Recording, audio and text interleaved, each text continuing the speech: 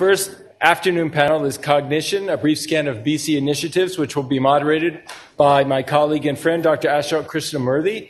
He's a psychiatrist, and he's currently the medical director for Vancouver Community Mental Health Services. Ashok.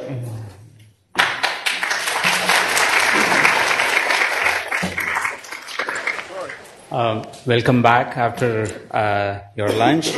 Definitely this session is not going to be a sedate session, so you have to be awake, well attentive, and we have got 5 presentations, each of which will be about 10 to 12 minutes, and then you will have an opportunity to ask questions by the end of it. So without wasting too much of time, the first speaker is going to be Dr. Tom Ehmann. He's going to present on guided self-care for cognitive problems associated with psychotic disorder. I welcome you, Tom.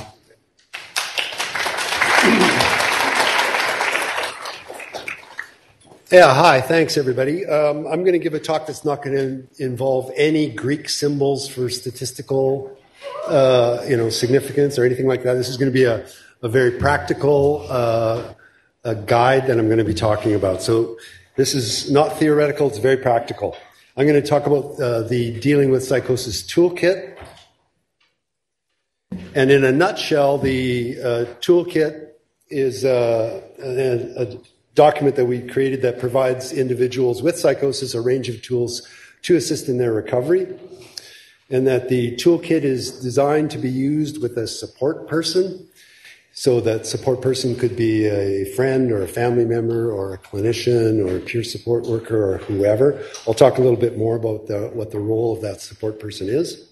And the third key part of my very brief presentation is to instill in you the fact that this tool guide has a chapter on cognition. And in that chapter, we provide some simple strategies that will help people to compensate for some of the cognitive problems. So why did we develop this toolkit? About 10 or 12 years ago, the Ministry of Health was concerned with addressing the issue of chronic illnesses, and that would include things like arthritis or diabetes, and they wanted to promote self-care, or what was called self-help in those days, and the model was going to be extended into mental health. So about 6 or 7 years ago, Gerrit van der Leer, who will be presenting later this afternoon, phoned me up and said, "Hey, Tom, let's create a self-help guide for people with psychotic disorders." And I said, well, there aren't a whole lot of models around that we can use. They just don't make self-help materials for people with psychotic disorders. And he said, precisely. Let's do this. And so we decided we would, but we'd add a little twist to it by, instead of having a person just work on it by themselves, we thought sometimes 2 heads are better than 1, and it's nice to do things together. So we'd create a support person. And when we were deciding on making this toolkit, we really wanted to make sure that cognition was included in this toolkit, because there was a real lack of awareness about the importance of cognition in psychotic disorders, and a real neglect of it in clinical services, and there was just no availability. So we thought that if we could get this on the radar through the use of this easy and accessible instrument, that people would become aware of it, and that we'd at least provide them with a few compensatory strategies that they could start to use.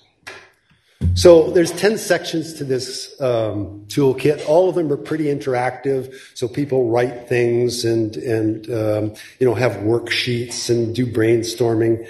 And there's lots of opportunities to do that. So in the development of the look of it, we were concerned about both the teaching aspects of it as well as the look. So we recruited a graphic designer whose son has schizophrenia, and so she was very sensitive to the look and the layout, including the use of the various colors and fonts and how things were laid out. And she worked very closely with another person that we recruited who's a special education specialist, who also could make sure that the language was good and that the pedagogical kinds of aspects were good. And those two worked together a lot.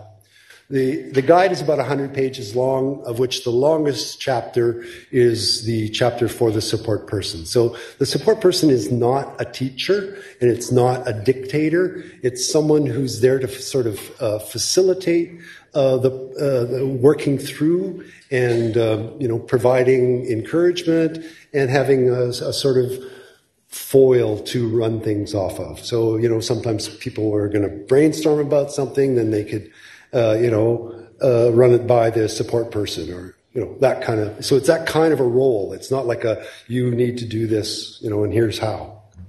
So each in the support guide, there's tips given to the support person. It gives detailed descriptions of the content and the learning goals, and also a heads up to the support person about where their name is going to be mentioned in the self-care guide, so that they can kind of know, oh, this is something that is going to involve me. So they don't have to even read the entire actual toolkit. They just have to kind of be there.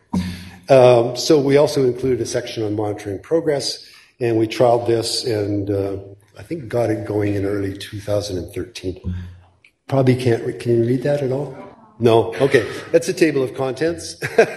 And it lists the 10 main sections. So there's the monitoring progress section, and then there's some information like, what is psychosis? And then there are sections on, your health, and a section on medication and how to talk to your physician. What are the effects of the medications that are having on you?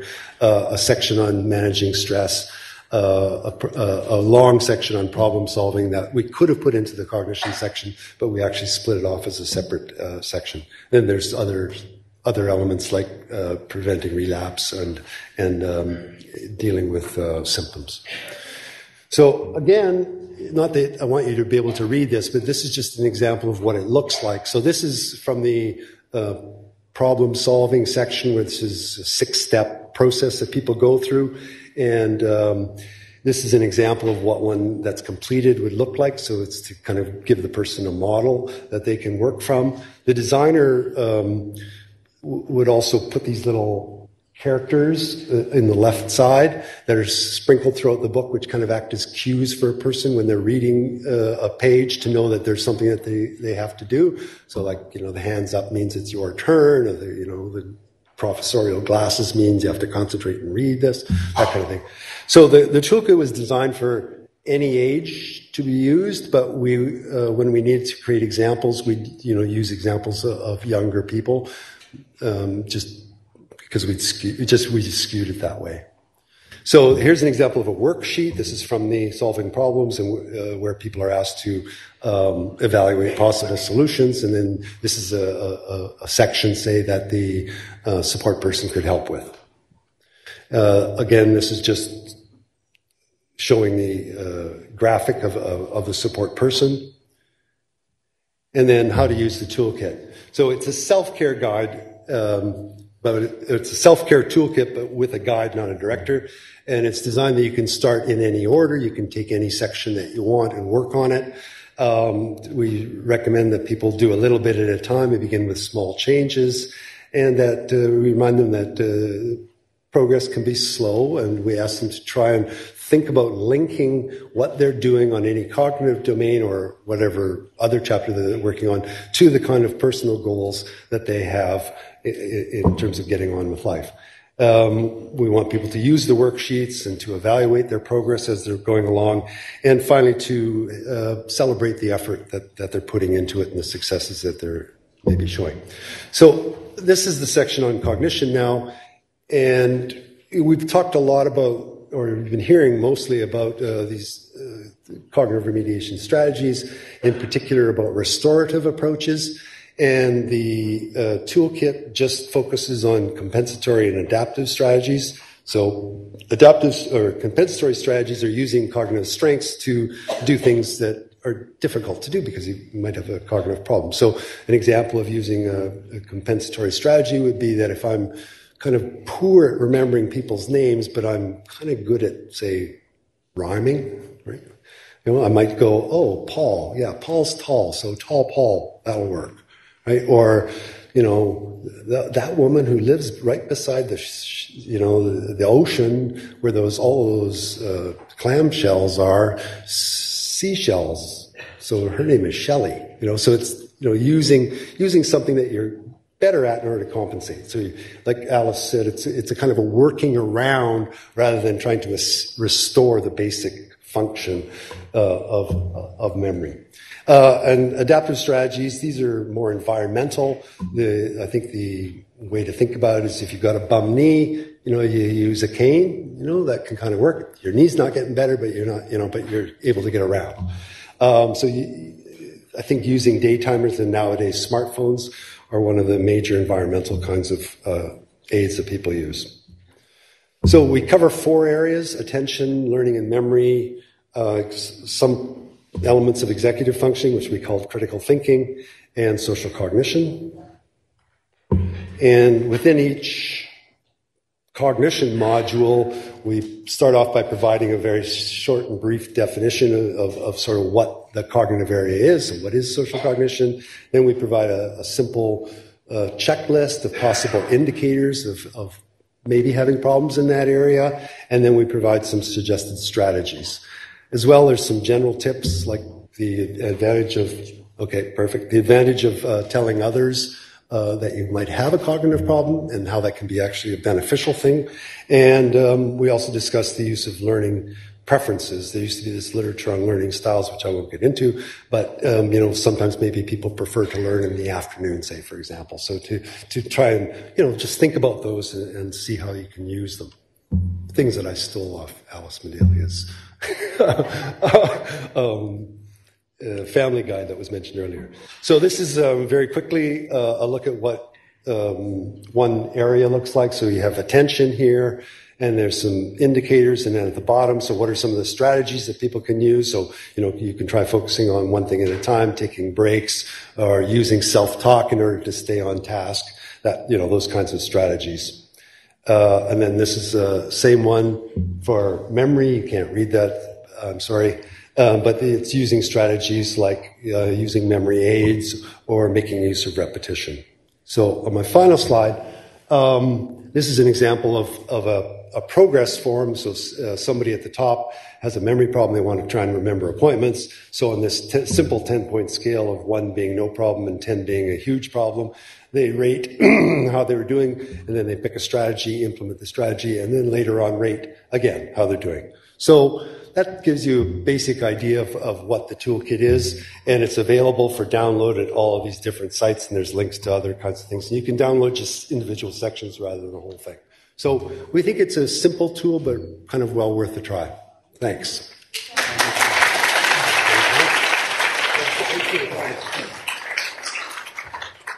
Yeah, thanks very much, Tom. That's a really good start. The next presentation is going to be by Dr. Mahesh Menon and Dr. Ivan Torres. They are going to be presenting about adapting cognitive remediations for the refractory psychosis population, people who are not responded well to medication and other usual strategies. Thanks.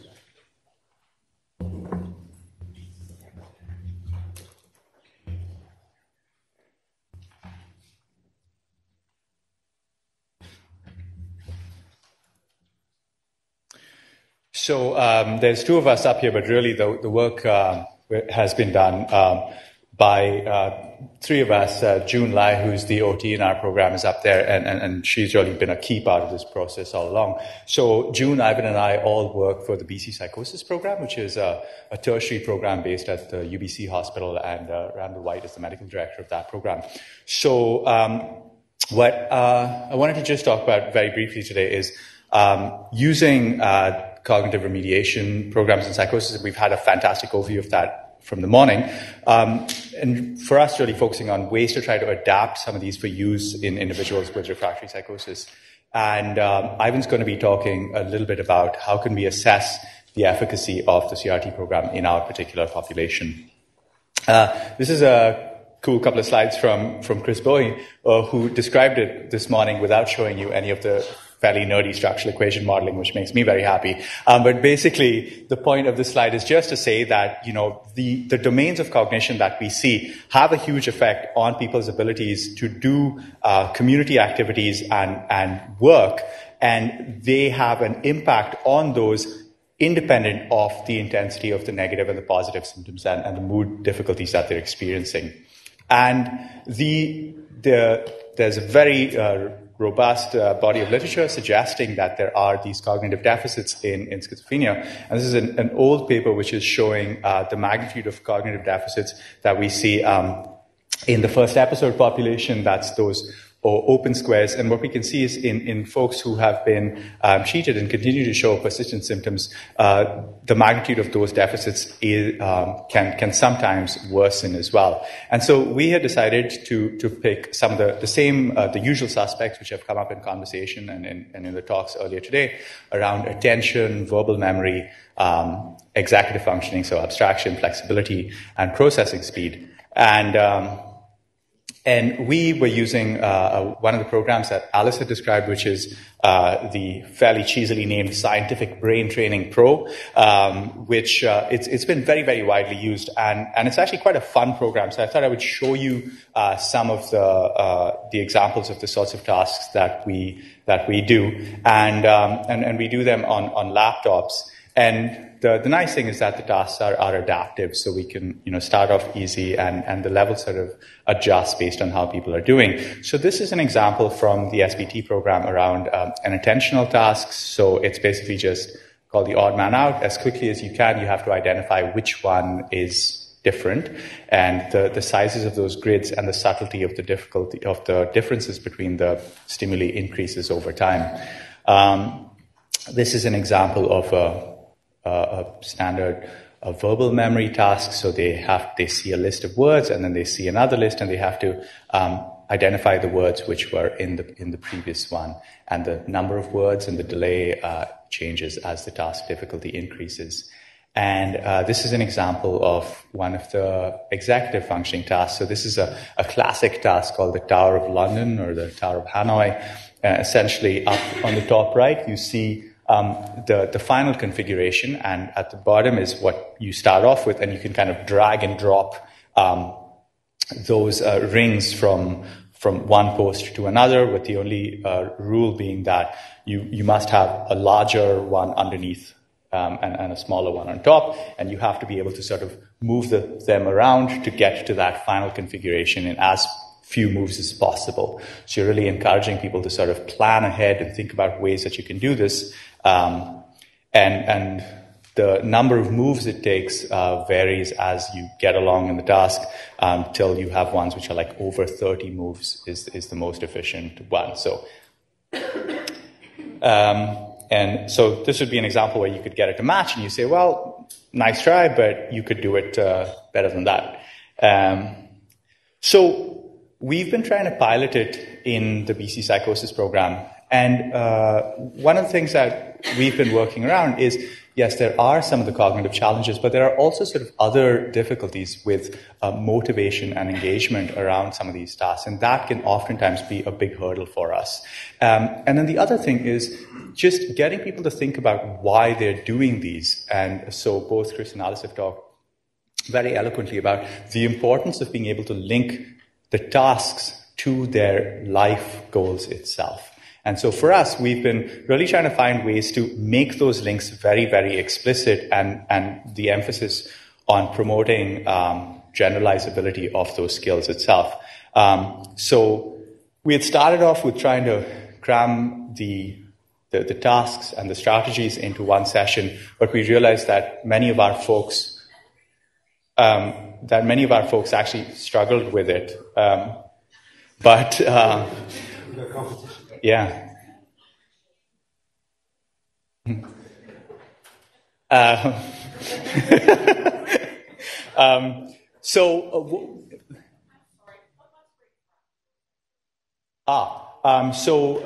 The folks that we see are people who've had difficulties and persistent symptoms despite taking medications or being on medications for a while. And so the people who are showing, we can think of it as treatment-resistant symptoms or symptoms despite medication, and the magnitude of real-life difficulties and, kind of being able to work and school and function has been continually impaired despite the program that they've had. So we've been trying to find ways to adapt our program to use with the folks that we are working with. And so we've been trying to maybe alternate our sessions between 1 week where they do the computer tasks and then practice that in between sessions, and then another week where we talk very explicitly about strategies and think about ways to implement the strategies in their daily life. And we've been trying to very explicitly link little things that they can do to a larger goal that they might be working towards, which is a big something that we're still sort of tweaking with the format and playing with, because oftentimes if someone says, yes, I do want to go back to school, I have no idea why, moving rings on a stick is going to have any connection whatsoever to being able to do that. So we say, okay, you do want to be able to do that. And so, for instance, let's think that if you were in school, what would be the sorts of things you would need to be able to do? You would have different classes that you would have to attend. You may have different readings to do and homework exercises that you need to do. So you would have to figure out, okay, I have to now plan what is the way that I'm going to do it. I'm going to try to sequence and prioritize this and then see if I can allocate my time efficiently. So what we want you to try and do is, you're going to spend a little bit of time on this one, but then you're going to spend a bunch of time with a mini task, which is a sort of mini short-term goal, which we would link up to that as well. So to say, over this week, I want you to pick 4 activities that you want to do, and we're going to try to link, we're going to try to get you to prioritize and tweak the amount of time that you're spending with it over the course of that week and see what's working and what's not working, which of these strategies you're going to be able to use.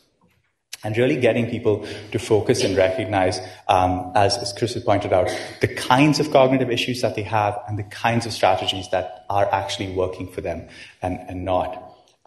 We've been very keen on trying to link both the cognitive piece and the functional piece. So June and I run the groups together. And what we've been trying very much to do is to sort of bring this as much as we can into their day-to-day life. So the way that we've been trying to do this is to share the homework with the rest of the care team, encourage them to share it with family members or friends who come to visit them. And while they're on the unit, the nurses and the rehab workers engage with the patients to follow up on homework, check how they're doing, sit with them, go over some of the strategies that they want to use, and so on. Ivan's going to talk a little bit about the assessment. Okay, thanks, Mahesh. I'll take the baton here. I'll try to be brief in some of the comments that I make. So I hope that Mahesh has given you some idea of what the content of the program looks like. And what I'm going to take a few minutes to discuss is really our efforts to essentially evaluate how effective the program is. And so there are several different outcomes that we're going to be interested in looking at. And several important things about the outcomes are that, first of all, we want to be able to look at multiple levels of how a person is doing. Okay? So these are things that we ideally would like to have measurable outcomes that we do before the program starts, and then we also do them after the program starts. And if things go the way that we expect, we hope to see some improvements in these various domains. We also want to be aware of, doing assessments that are tolerable for the clients that we work with, and then, of course, to stay within the limits of the resources that we have within the program. So, in taking a little bit more of an in-depth look at the outcomes, the one that most logically, people would think about would be the actual cognitive performance outcomes. So certainly that's going to be one of the important things that we want to integrate into the program. So in other words, the idea is that when we give these cognitive tests, we hope that when we repeat them after the program, that there have been some improvement in objective cognitive function.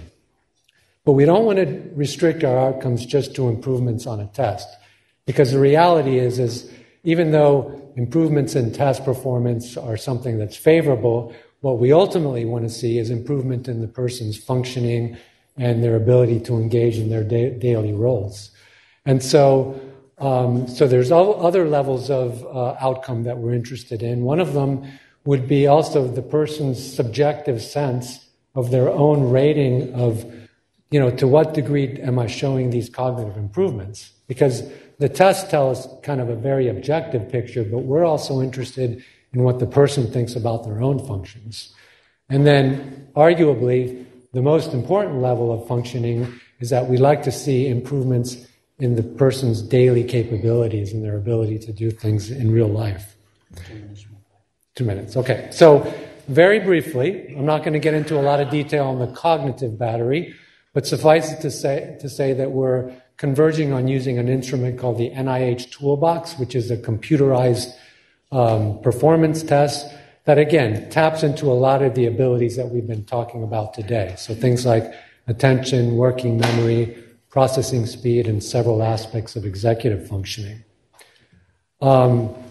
This is just a sample of what we would call a subjective cognitive functioning outcome measure. And so here, what we would have is the individual patient basically give their own ratings about their experience of their own memory and other cognitive abilities. So just briefly, to take maybe the first example on this scale, the first item asks, have you noticed any difficulty remembering things? Okay, so the person would rate their, perception of how well their cognitive abilities are. The third level of functioning that we're interested in looking at is a bit of a challenge on an inpatient unit because, people are not really re-engaged in their daily activities yet.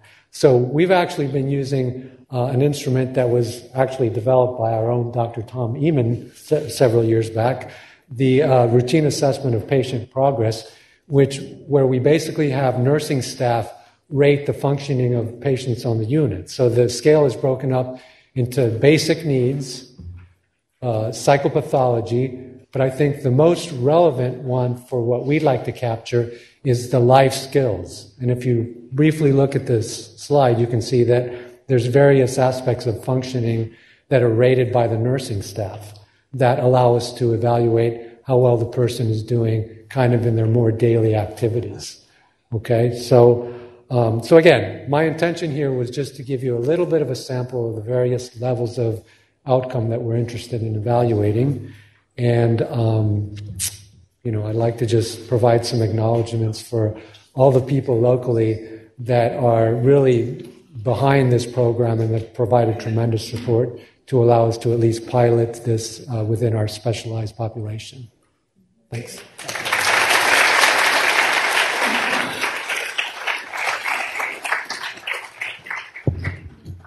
We are moving on to the next presentation. Dr. Amy Burns is going to present about social cognition in schizophrenia.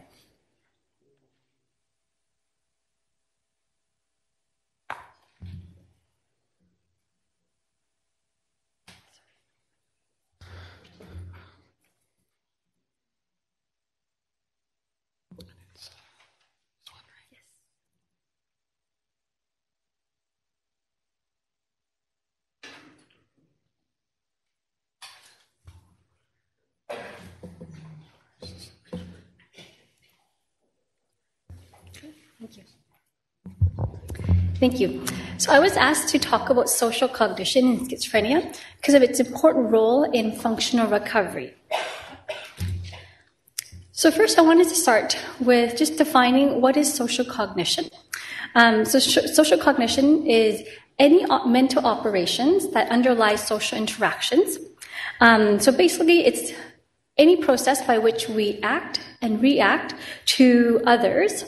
So examples may be how a patient talks to their doctor in the clinic setting may be very different than how they would talk to the doctor if they bumped into them in the grocery store. Okay. So how we do that, how we change our interaction depends on a number of factors, and they include social status, race, sexual orientation, and cultural values. So all of those factors that underlie social interactions can sometimes make it look like there are a lot of unwritten rules in how we interact with other people.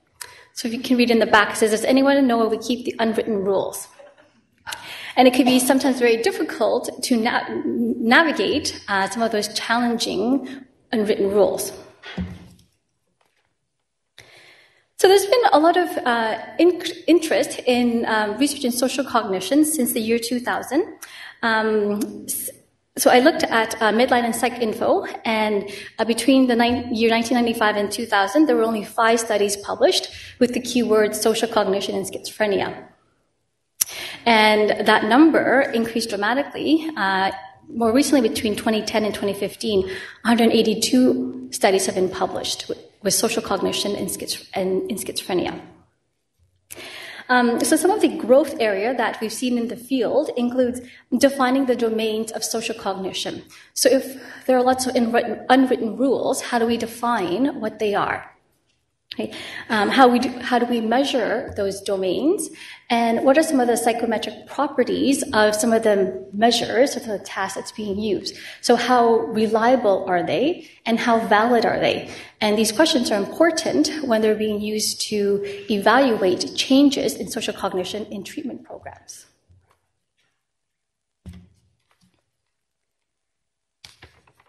So some of the domains that have been agreed upon are emotion processing, which is the ability to identify emotional states. So how well can you read somebody's emotional states based on their facial expression, based on their body language? Another domain is attributional style, and this is how we evaluate situations with ambiguous causes. Do we tend to attribute them to positive or negative? Do we tend to attribute hostility to certain situations or certain causes? Another domain is social perception, and this is the awareness of social phenomena and the ability to infer motives and values from other people's social behaviors. Another domain, last, is the theory of mind, and this is the ability to attribute mental states to oneself and to other people, and to recognize that other people may have different desires, beliefs, intentions, and perceptions than your own. And so now, there's now been consistent evidence that patients with schizophrenia exhibit deficits on all 4 of the domains of social cognition. And that's compared to healthy controls. And so these deficits are also, when they're compared to other psychiatric groups, such as patients with depression or patients with anxiety disorders. Patients with schizophrenia exhibit more deficits compared to those other psychiatric control groups.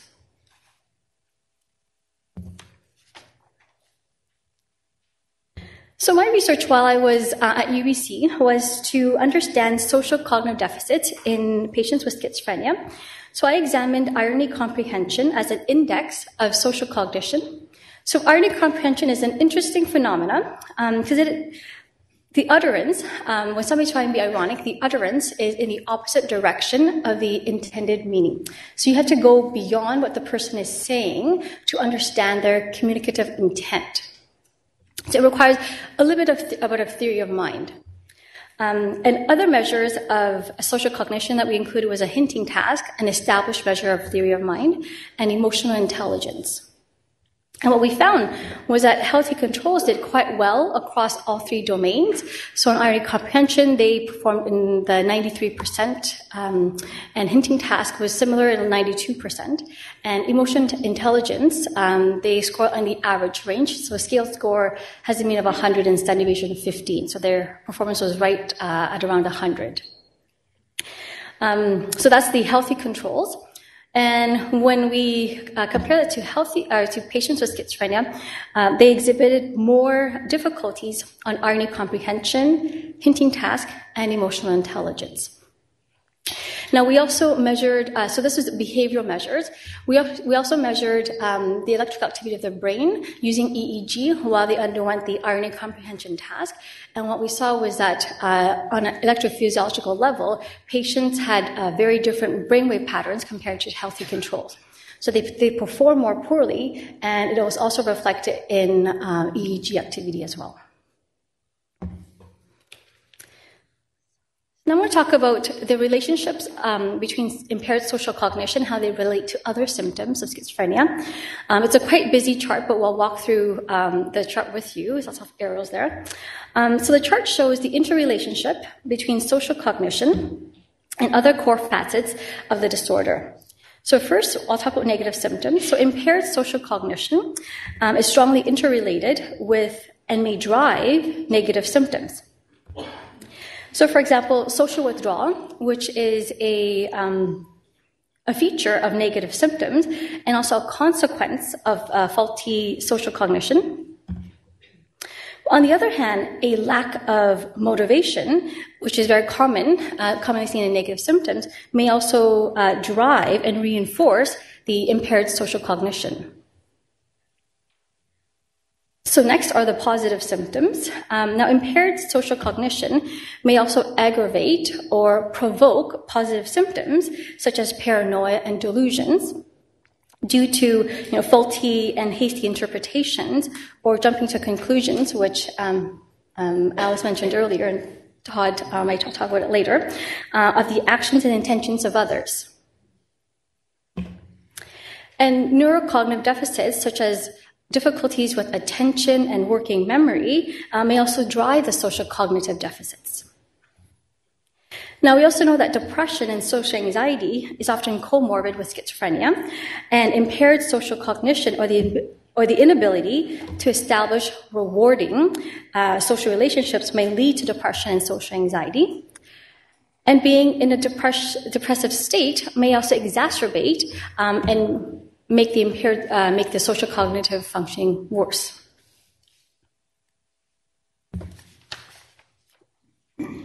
So we know patients with schizophrenia have difficulty with social skills and they affect functioning. What can we do about that? So the primary goal of social skills training is to improve communication and psychosocial interactions. And social skills training fall under 3 general types. There are targeted types, such as where one domain is a focus of training, such as emotion perception or theory of mind. There's also the comprehensive type of training, which offers a suite of cognitive skills. So, for example, social cognitive skills training trains affect perception, social perception, attributional style, and theory of mind. Now, we also have the broad-based skills training, and these combine social cognition and other activities such as cognitive remediation, cognitive behavior therapy, and symptom management. So, for example, cognitive enhancement therapy trains neurocognitive and social cognitive abilities as well as social skills. Cognitive behavior social skills training combines cognitive behavior therapy, or CBT, and social skills training. So how effective are these social skills training programs? Matthew Kurtz and David Penn reviewed the effects of social cognitive training, and they published this study just last year, and they found across the 4 domains of training, they found large effect sizes on training of facial affect recognition and social perception. There were moderate effect sizes for training of theory of mind, and attributional style training resulted in small to medium effect sizes depending on which attribution is being trained. So, for example, hostility, blame, and aggression, the effect sizes ranging from 0.3 to 0.52, so between the small to moderate range. So these are impressive effect sizes, especially for social perception and facial affect recognition. But one of the biggest weaknesses in these trials has been that there's been a lack of blind raters, which could artificially inflate some of the effect sizes that's being seen. Thank you. So in summary, the goal of the social skills training is to go from, does anyone know where we keep the unwritten rules, to teaching clients that the situation determines the role we play and the rules we follow. And through training and through practice, teaching clients how to improve some of those social skills. Okay, that's it. Thank you.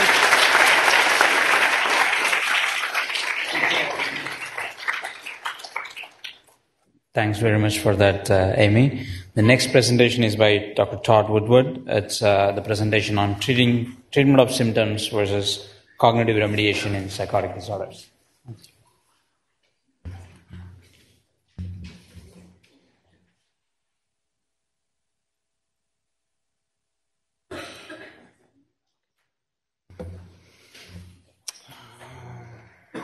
Okay, so I want to start by talking again about the difference between metacognitive training, cognitive behavioral therapy, and cognitive remediation. In order to understand that, you only have to understand this. Actually, it's not that complicated. At the bottom here, we have biological levels. So here we have genes, which combine into proteins and lipids, which combine into neurotransmitters. Neurotransmitters drive brain networks. But the interesting thing is that brain networks diverge. Just keep going. I can't talk when you do that. This is a PowerPoint document. Oh no, this is a PDF. This is a PDF. Sorry, we're used to presenting together, so this is different for us. Anyway, let's just get back to these brain networks, okay? Do we give Mahesh some social skills training? The point is, the brain networks have cognitive functions. Of course, different brain networks have different cognitive functions that they're responsible for. But my point is, in schizophrenia or psychosis, some brain networks changed with time and caused symptoms, like hallucinations and delusions would come and go, right? But other brain networks are involved in these attention and memory and executive function impairments that we've been talking about today. And so, the memory and attention and executive function impairments, actually, when they're not working well, they end up with poor functional outcomes, so the education and work is affected. But the symptoms don't, the coming and going of delusions and hallucinations actually don't correlate with outcome very well. So at the level of behavior, you have hallucinations and delusions in this changing side, and then you have poor functional outcome, memory, and attention on the non-changing side. So think about different brain networks doing different things. And those brain networks have different cognitive functions. They manifest as different behaviors. So that's just two different aspects of psychosis. One that's changing with time, the symptoms. One that's staying stable, the one that has these cognitive abilities like attention and memory. So if you can remember those two things, then we can talk about the different the treatments that are available that affect these different streams. So we have actually 3 different types of treatment. 3 of a variety of different ones, but the major ones, at least of medication, of course, affects hallucinations and delusions. They affect the changing aspects of the illness. They don't affect memory, attention, executive function impairments. And they do that at the level of neurotransmitters, at a more biological level. But these 2 psychological treatments affect the cognitive level, so the way people think. So unfortunately, cognition means thinking, so that's why it's used so frequently. Cognitive behavioral therapy, you talk to people about their false belief. You say, oh, you feel like the CIA is watching you? Why do you feel that? Do you have enough evidence to be sure about that? Or what kind of evidence might disconfirm that for you? So how much evidence do you really need to believe something strongly? And how willing are you to undo that belief? We can talk to the person specifically about their belief, and that's cognitive behavioral therapy. Metacognitive training is a method that we developed. And this actually doesn't talk to the person about their delusion specifically, but just talks to them about the way people think. We teach people what it means to gather evidence, how much evidence is necessary to feel that you can be confident in a belief, and also in what situations are you willing or unwilling to undo a belief, but not talking to the people about their specific delusion. So cognitive behavioral therapy, you're talking to the person about the thought process that underlie their specific delusion. Metacognitive training, you're helping people learn about the way we all think and that certain aspects of thinking are affected in schizophrenia or in psychosis. But the other side of this diagram, where we have these memory, attention, and executive function impairments, the only method of treatment that affects that is cognitive remediation. And this has cognitive rehabilitation there, which means the same thing. So, with the changing streams are affected by cognitive behavioral therapy, metacognitive training, and medication, but the non-changing is affected by cognitive rehabilitation. So hopefully that helped. Unfortunately, cognitive is a term means thinking. Thinking is the domain of psychology. So psychology and training in psychology is where you learn the most about thinking, and so it doesn't help that it's one domain of study that actually encompasses all 3 of those. So cognitive remediation, this is just a meta-analysis, so in other words, they summarize all of the different studies that have been done on the effectiveness of cognitive remediation, and this just shows that cognitive remediation does work. This is the average of all the studies on cognitive behavioral therapy in a meta-analysis. This shows that cognitive behavioral therapy is also effective. And this is a meta-analysis on metacognitive training. and showing that it's effective too. So we're able to have not only medication, but we also have cognitive behavioral therapy and metacognitive training that affects symptoms, and cognitive remediation that is shown to affect the thinking, the cognitive abilities that affect everyday outcome. And this is a study that we did on metacognitive training that shows improvement. So this is prior to treatment, post-treatment. This is 3 months or 6 months follow-up, and this is 3-year follow-up. And we found that from 2 months of training, or maybe it was 8 sessions of training, I think, 1 month or 2 months, which was it? 2 months. That 3 years later, after the treatment, this was still effective in reducing positive symptoms, delusions, and increased self-esteem. So the fact that you can teach people ways to think about the way they're thinking, and that can be a tool that people can use and can actually have long-term impact. So there are quite a few additional methods of treating that's available. And here's some quotations from people that have been through the metacognitive training here in Vancouver. It's not something that is a cure, but it's a wellness tool that people can use to mute their symptoms and make it easier for them to process that type of thinking, and to be aware that thinking is part of their illness, and to also be aware that type of thinking, jumping to conclusions, not wanting to integrate evidence against a belief, is something that everyone shares. None of us are immune from not wanting to change our beliefs, or sometimes jumping to conclusions and concluding strongly about something you don't have a lot of evidence for. So, actually, as I've already mentioned, psychology is a domain that's trained most specifically in cognition. And right now we're running a randomized controlled trial in Vancouver on metacognitive training that provides metacognitive training and cognitive remediation to the mental health teams in Vancouver. So the mental health teams in Vancouver actually don't have any psychology services at all. So the only psychology services that are being provided are paid through our research grants. It's held by Mahesh and I, and the two people that are providing it are right back there. Could you please stand up, Julia and Megan? So there is your team of people providing psychology services to mental health teams. Also, both of them are very, very busy PhD students. They do a fantastic job. And so we have a treatment as usual group, a cognitive remediation group, and a metacognitive training group. And so this just shows, again, that we, in that research study, are affecting this stream with the cognitive rehabilitation and this stream with the metacognitive training. We also do brain imaging pre and post. And of course, we're trying to identify the brain networks that are differentially changing for the cognitive remediation and the metacognitive training, which by now, hopefully you understand, are different because they diverge and end up with different aspects of behavior affected. So this is just a little bit about the way metacognitive training works. In case you don't know, there are 8 modules that are available. They're free. You can download them online. So they take place in a group setting, 6 to 8 people usually, and they're facilitated. In our situation, they're facilitated by Julie and Megan.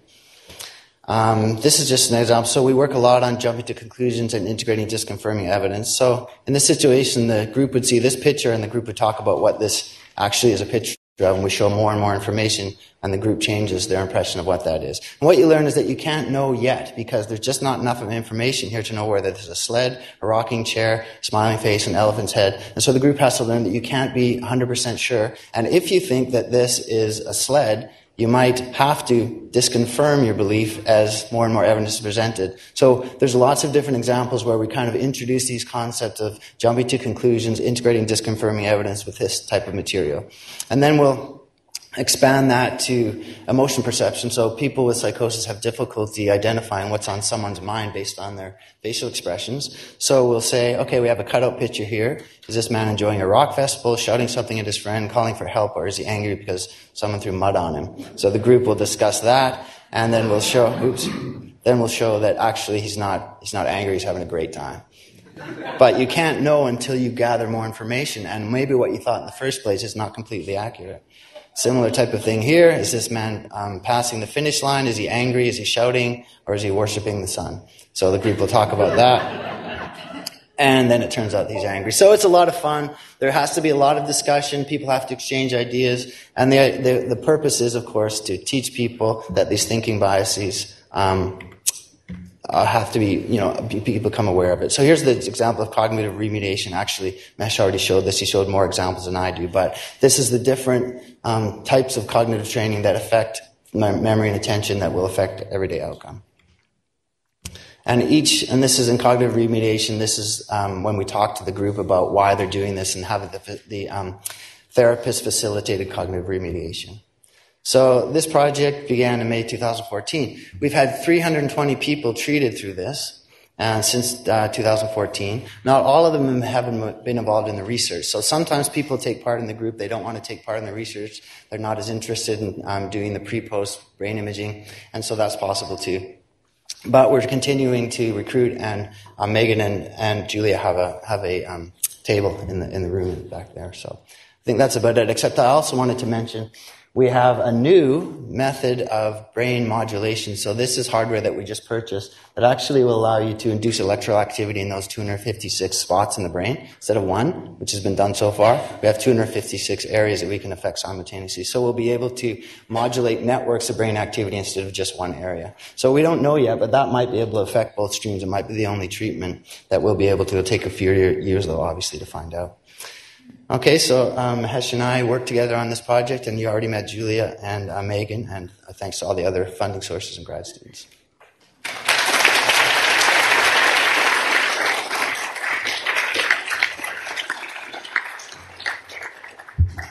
Thank you, Todd. Moving on to the last presentation is Dr. Randall White, who is going to be presenting on the role of medications in improving the cognition in schizophrenia.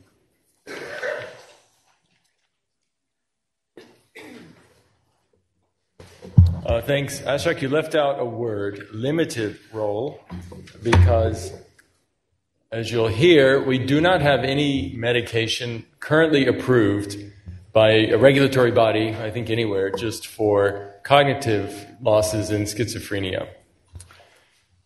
But there is, I could end there, but at the risk of being nihilistic, so therefore I'll give you some backstory. These are my disclosures. I've received honoraria from Otsuka Lundbeck, pharmaceutical company, from UBC CPD, and I will only use generic medication names and evidence that's been published in peer-reviewed journals. So the story goes back to the early 2000s in the U.S., at the U.S. National Institute of Mental Health. There was a growing understanding of these cognitive deficits. I don't know why there's this feedback, but and so a group of clinicians, researchers, and policymakers decided to initiate this process to try to jumpstart investigation into possible treatments, medication treatments for these cognitive impairments. It was a multi-stakeholder process involving industry, academia, the NIMH, and the US FDA. And one of the products they came up with is this cognitive battery called the Matrix that looks at the 7 cognitive domains that are known to be affected, and we've already heard all about this. This cognitive battery was meant to allow measurement of outcomes in clinical trials of medications as well as in cognitive remediation. And there's a website where you can learn more about it. So that was put in place by 2004. And unfortunately, despite these efforts, as I said, we don't have any available product on the market to treat cognitive impairments in schizophrenia. And one of the papers that I looked at when I was reviewing all this, the author said, reduction in investment from pharmaceutical companies in developing novel treatments for cognitive impairment is reflected in the paucity of compounds in phase 3 clinical trials.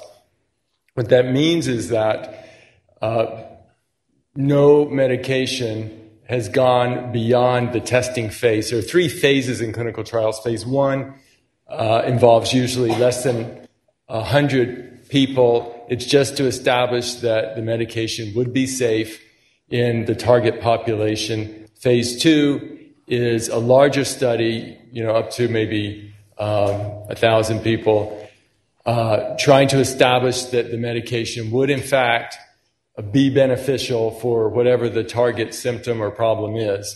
And then phase 3 could involve several thousand people in randomized controlled trials. That means there would be a placebo for one group, the medication for another group, and they look to see really if it is more effective than placebo. They look for any serious side effects, etc.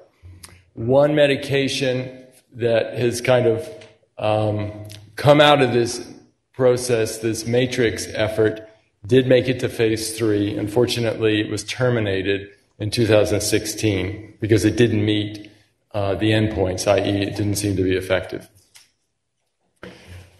However, you might be asking, well, what about the antipsychotics that many people with schizophrenia take, for years?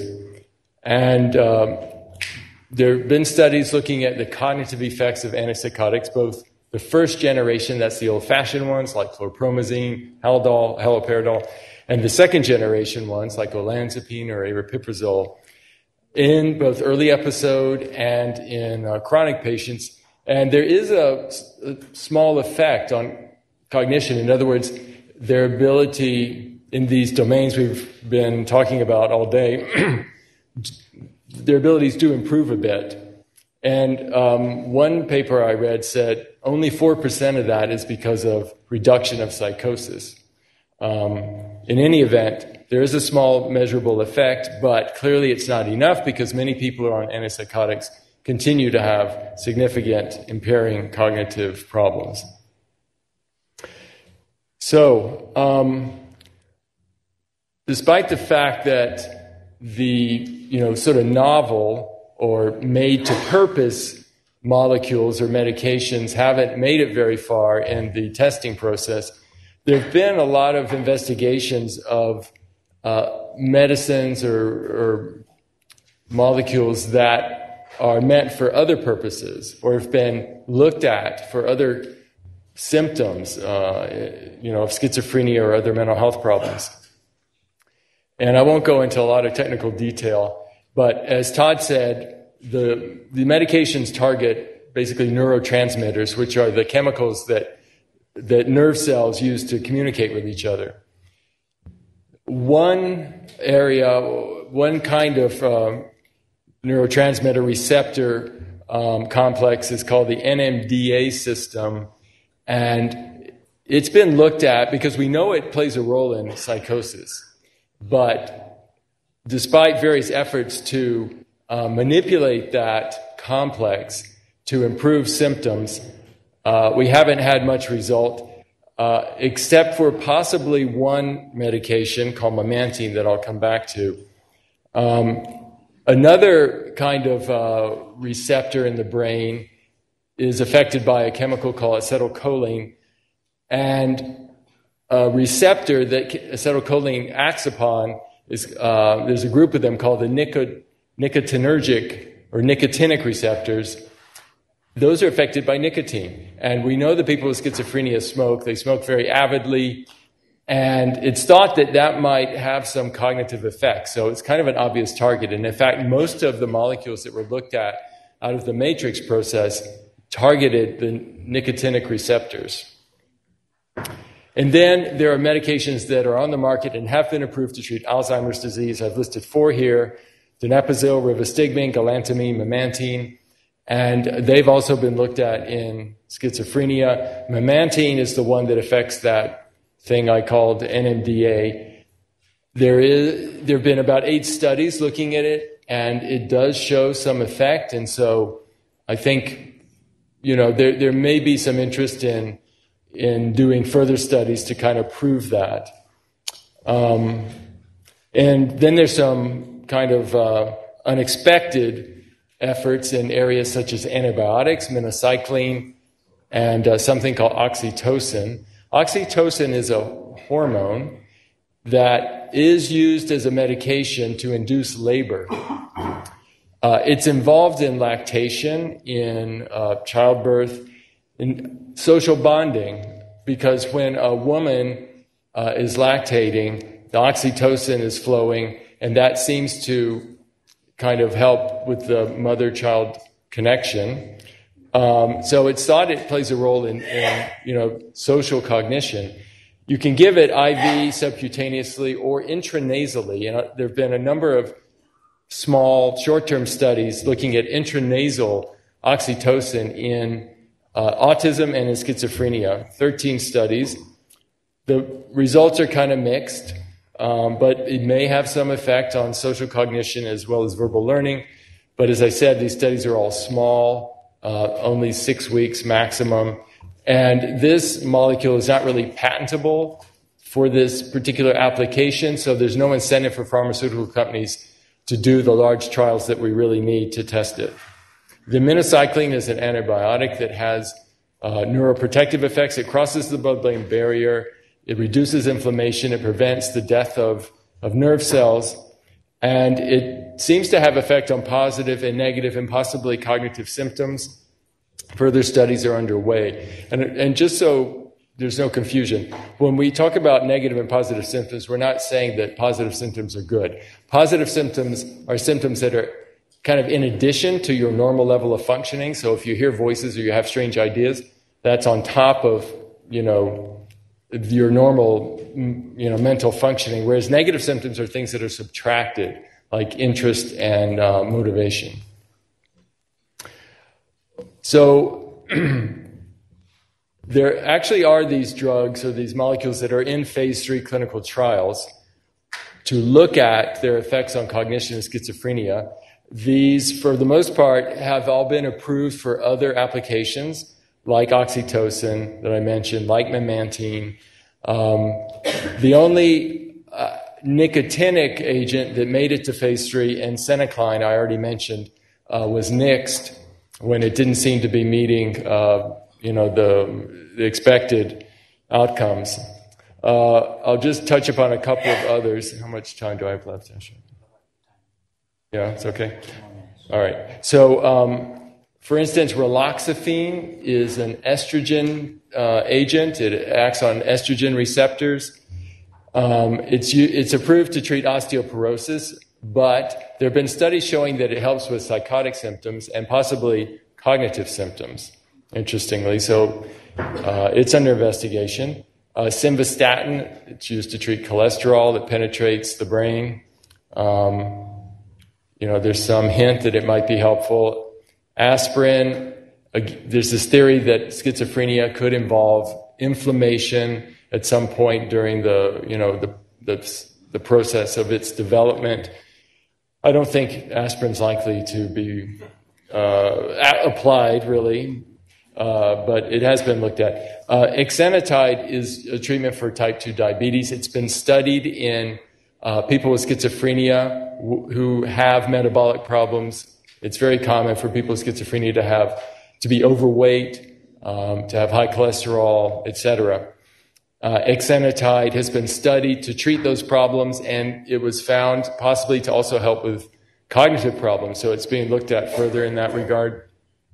Tolcapone is used to treat Parkinson's disease. It increases dopamine. Now, in general, in schizophrenia, there's a problem with too much dopamine in certain parts of the brain, but increasing dopamine in the frontal lobe might be beneficial, and tolcapone seems to do that. So it's being looked at for schizophrenia as well. Famotidine, you can buy over-the-counter for indigestion and ulcers. It's been looked at in some trials for psychosis, as well as now it's being looked at in a larger trial for cognitive problems. So I'm not sure if any of this will pan out. Part of it is a lack of funding, and part of it is that these are just kind of happenstance findings sometimes, and people have this idea, oh, maybe this will work, we'll test it out a little bit, but again, getting funding for the large-scale clinical trials is a huge challenge.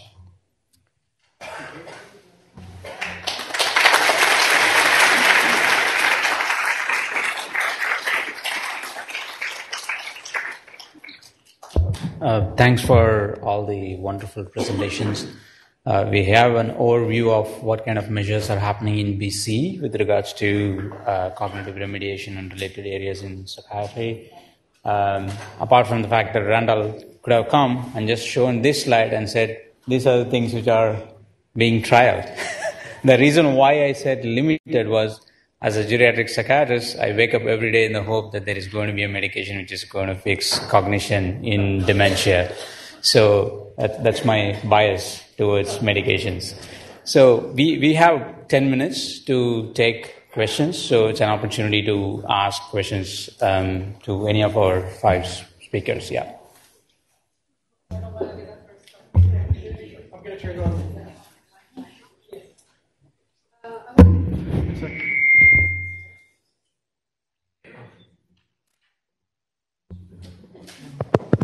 Yeah. Question on, of course, because you were the last one, and this is what I remember more. Inflammation. They're saying about inflammation is found in some cases with schizophrenia. So my question is, why we're not talking about diet, sugar, problems, metabolic problems, that have to do with fructose, for instance, that's added everywhere, and all the chemicals and all that. Why we're not talking about those chemicals and the effects and, diet, food? Well, we actually, can you hear me? We actually do talk about those things with our patients. We talk about diet, we talk about exercise. Exercise is beneficial for everyone, including people with schizophrenia. Well, we can talk about it, but it hasn't been the main focus of this conference. I don't know if anyone else has any thoughts about, the effects of any diet and exercise on cognition per se. I'm sure it's been looked at, but I haven't reviewed that.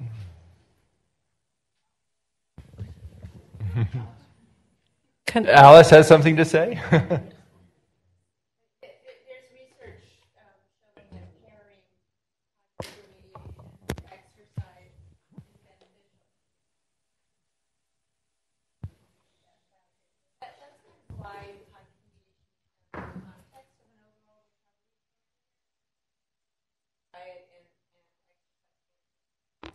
In other words, so exercise is good.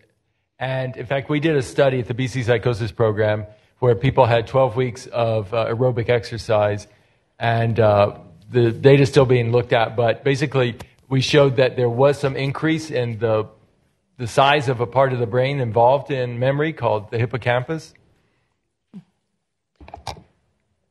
Dr. White, I have a question about the tolcapone that's been used for Parkinson's disease. I'm wondering whether that's been used to control movement disorders and whether there might be a chance that it might work for people who developed tardive dyskinesia as a result of being on the older antipsychotics, because tardive dyskinesia really sets them apart from other people because, if they hum or rock all the time, they really look different, which is very detrimental when you're looking for work. And I'm just wondering whether a tolcapone, if there's any chance that it might work for to reverse tardive dyskinesia. No, unfortunately, it might make it worse because it increases dopamine in the part of the brain that controls movement, and that could make movement worse, or increase the abnormal movements. There is a medication that was recently approved by the U.S. FDA for tardive dyskinesia. And I'm failing to recall the name right now, but hopefully it'll be in Canada soon. Yeah. So even in Parkinson's disease, tolcapone and entacapone can cause dyskinesia symptoms. So probably they wouldn't be a good solution for trialing in tardive dyskinesia. I'm asking because my daughter was just put on the Parkinson's disease to decrease her symptoms, and they actually increased.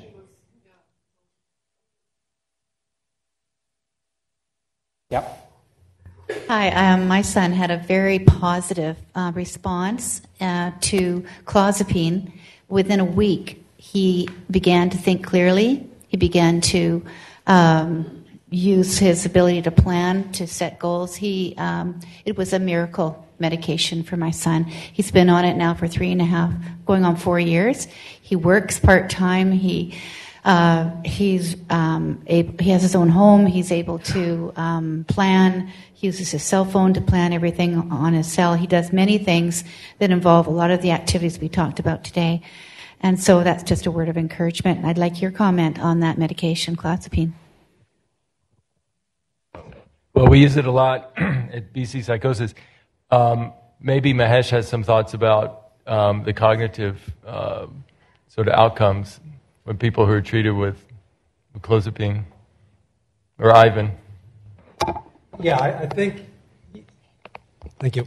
I don't know what the circumstances were with your son's case. It's wonderful to hear that the outcome has been very positive. I think much of the literature, again, as Randall nicely summarized for us, really doesn't support that these medications provide a substantial improvement.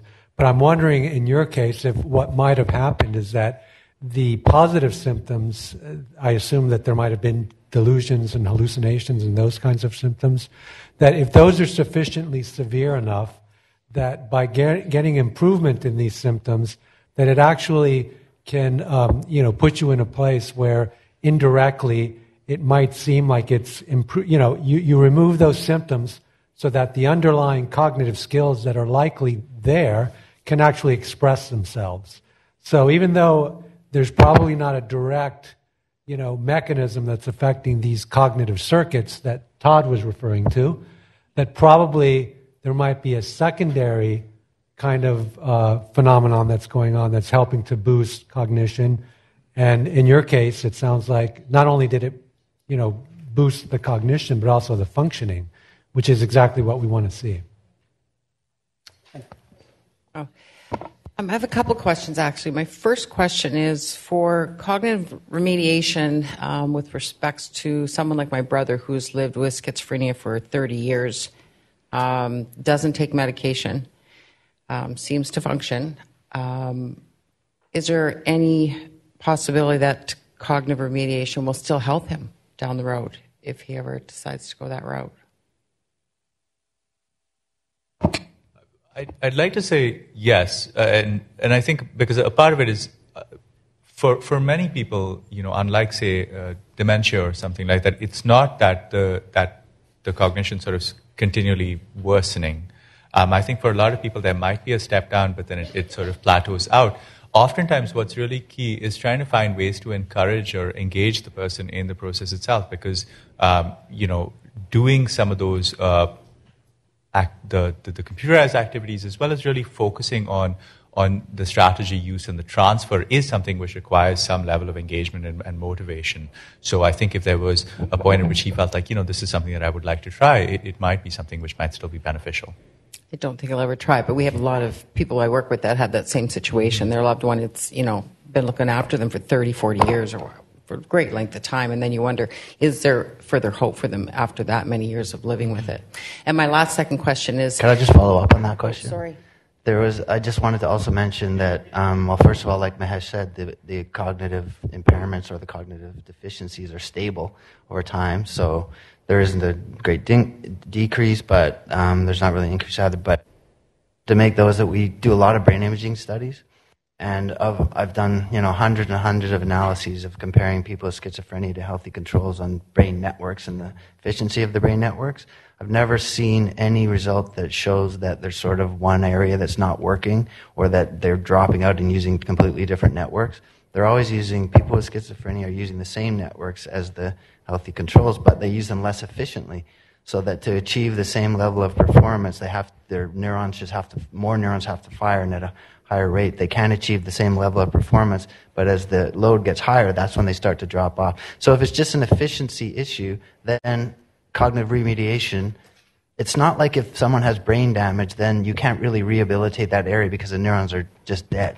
This is just inefficient networks, and that's why cognitive rehabilitation can be successful, and that's why it still could be beneficial for your brother.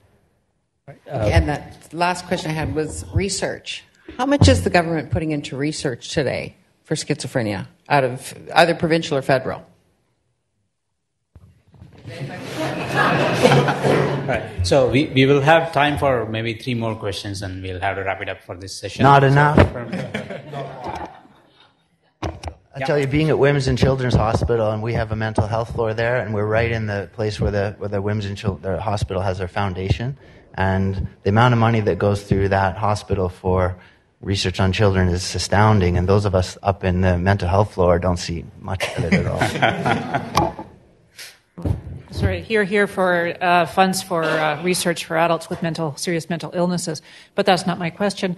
My question was inspired by the apparent results of clozapine, and it has to do with, I'd ask the panel if you could comment on what measures or metrics or measurement tools there are to give us a base. For example, my son, on the measures you have described of cognitive deficits, is probably a pretty good planner, and he's never late for anything because, anyway, that's just the way he is. But he's low on the social connection aspect.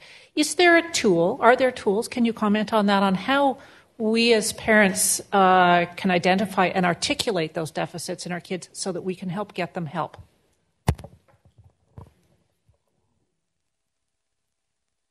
Tom, did you have that?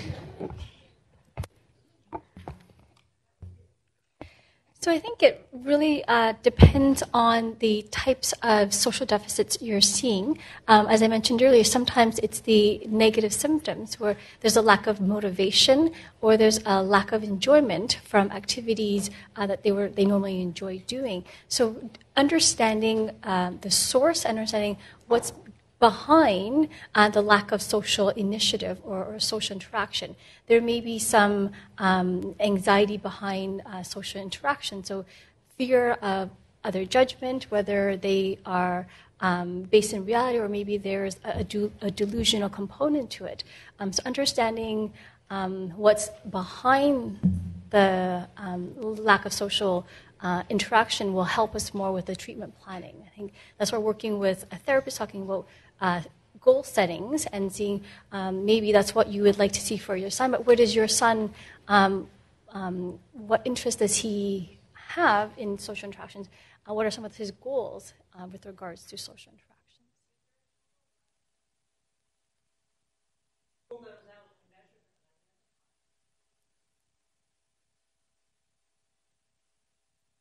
Question here. You got time for two more questions. So, how different is the cognitive remediation program different from the neurofeedback program? And are there any studies that show neurofeedback might be helpful or not helpful? Todd? You test on neuromodulation? Does anyone else want to take this question? Well, how is it different? So cognitive remediation would involve just basically practicing and hopefully with the help of a therapist and talking about how the practicing that you're doing applies to everyday life, and it's sort of a therapeutic type of situation that would also involve increasing the efficiency of these networks. But neurofeedback, first of all, what brain area that involves some instrument that you're actually able to see with a display the activity in that area as you're actually doing a task. Which, in order to actually be able to change your brain looking at some type of feedback, you have to be measuring the brain area or network that is the one that you should be targeting. And that, I think, is we're not there. We're not there. We don't really know which networks to target or which one might be important. And so I don't think there's been very much, in my experience with the literature, I haven't seen the same type of, or anywhere near the same type of effect you get with cognitive remediation with neurofeedback. Right, so we'll take the last question, but you have opportunity to discuss a lot in the next session about implementing cognitive remediation in BC. So we'll take the last question now. Yeah. I would like to ask what you would say are the conditions that need to be in place for an individual before they're really prepared to undertake cognitive remediation therapy. I presume they need to have a certain amount of stability before they're going to be motivated to participate in group and treatment and a consistent program. Because I ask this because life happens and bad things happen to people while they're living, and even when they're stable, sometimes the medication that can be eroded and then it causes difficulty. So I guess I'm asking to see whether or not, in order to be able to address and implement and get some successful outcomes, whether there's some basic conditions that should be in place. There's sort of the old joke, like, how many psychologists does it take to change a light bulb? And it's just one, but the light bulb's got to want to change is the joke. But often, with our study and when we're trying to do it in clinical practice, we find that the biggest predictor is really if that the person thinks that there is something that they might get out of it and they might benefit from engaging with it. And so one of the predictors is just really that the person is willing to come in and they're willing to do the homework activity. We've in our group we've tried to keep the criteria to come to the group as open as possible. Just to say that we're hoping that people can come in a couple times a week, or actually want to be there and wouldn't be disruptive in the group and are able to sort of understand what we're presenting. So we try to keep our inclusion criteria sort of fairly open.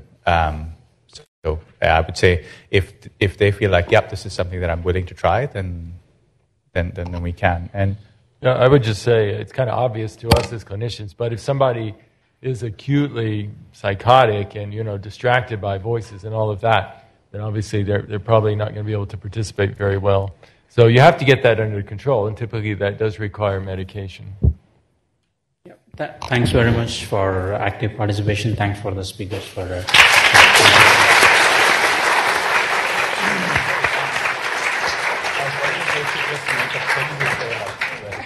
Sorry, I also wanted to add that, so our lab, it's called the Cognitive Neuroscience of Schizophrenia Lab, so CNOS. And if you are interested in the groups or you have family members who might be interested in taking part in the groups, you can just email us at cnos.lab@ubc.ca.